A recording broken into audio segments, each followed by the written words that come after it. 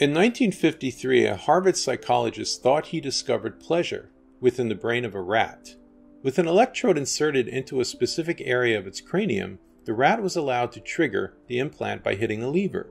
It kept coming back for more, insatiably, incessantly, lever pulling.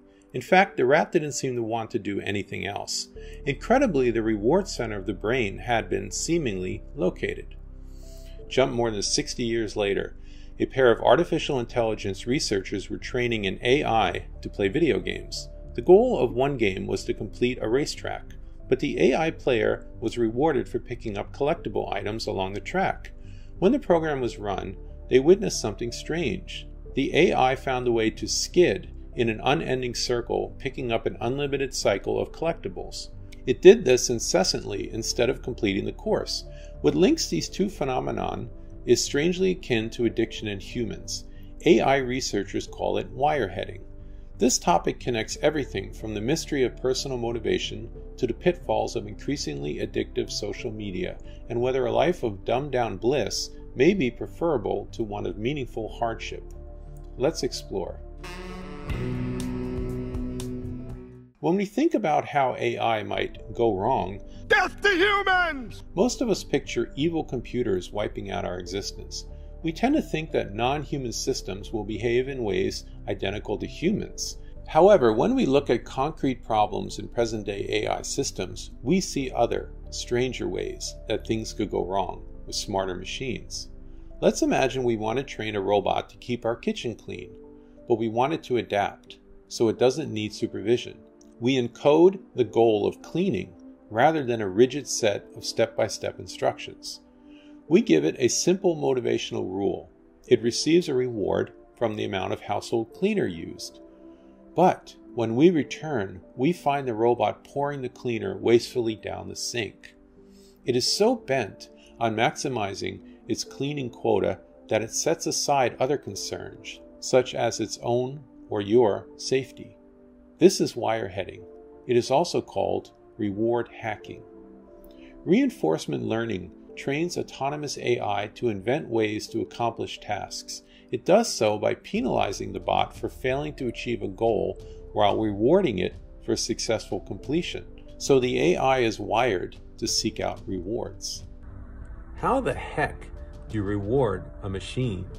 It has been discovered that often the program finds surprisingly counterintuitive ways to cheat, so that they can gain all the reward without doing any of the work required to complete the task.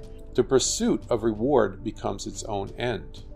This is kind of like the stereotype of the human drug addict. The addict circumvents all the effort of achieving genuine goals because they instead use drugs to access pleasure more directly.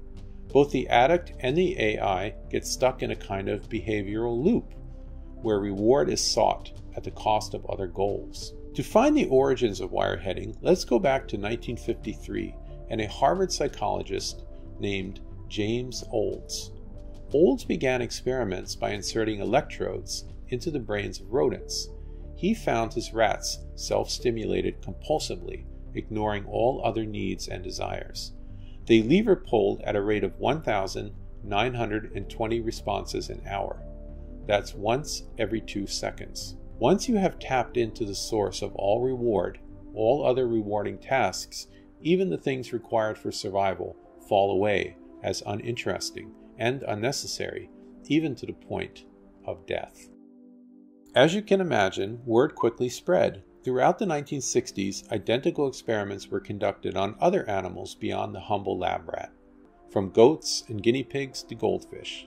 There was even a rumor of a dolphin who had been allowed to self-stimulate and, after being left in a pool with the switch connected, had delighted himself to death. Of course, this quickly led to researchers expanding to human subjects.